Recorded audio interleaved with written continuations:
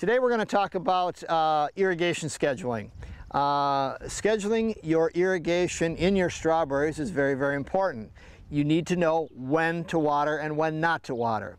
And what we do here at the West Central Research and Outreach Center is use these water sensors. Very simple method of monitoring your water moisture needs.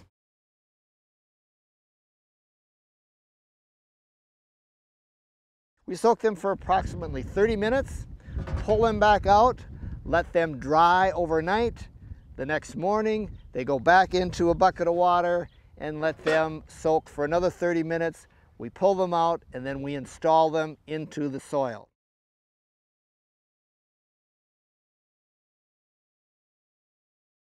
Now that we've gone through that process, we're going to take the water moisture sensor and we're going to insert it next to the strawberry plant.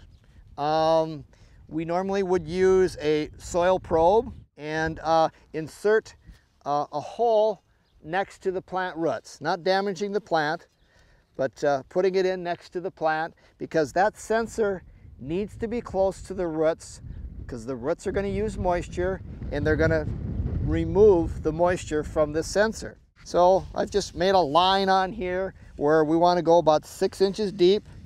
Remove that core of soil, saving it, and then inserting this probe next to the plant. Okay, so it's at 6 inches deep. Then take the remaining soil that you pulled out and put back over that watermark sensor, just pressing it in. Just soak that moisture sensor a little bit to pack that soil around that sensor. After you've installed your moisture sensor and you want to check your irrigation needs, your probe has been put in next to the plant roots. We use a watermark soil moisture meter.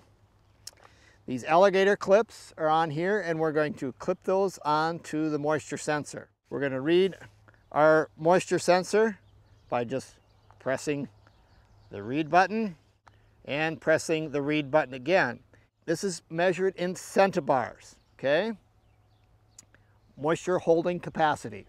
And if the reading gets close to around 30, that's what we normally use as a reading to start irrigating. This is the low tunnel day neutral system.